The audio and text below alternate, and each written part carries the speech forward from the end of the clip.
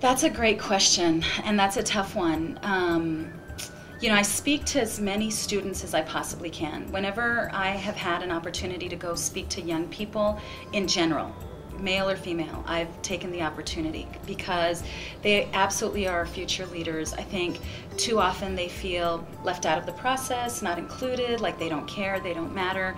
I do everything I can to support Community Scholars, which is a great nonprofit that specifically mentors young people, offers them leadership opportunity, and grooms them to be our future leaders. I would say 99% of my team, my campaign team, my group, my core group of allies, 99% are women.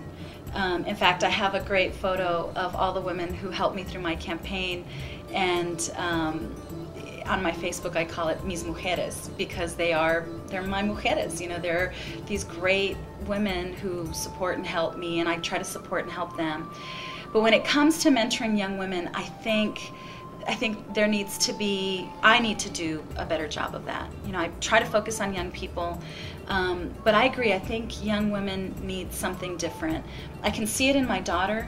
You've got this great confidence when you're before you hit the teenage years. And she's not at the teenage years, and she's still strong and confident, and I don't want her to lose that during those years that are really challenging for us as girls, where it becomes about everything external, where it becomes about this brutal scrutiny, where it gets really, really rough for young women.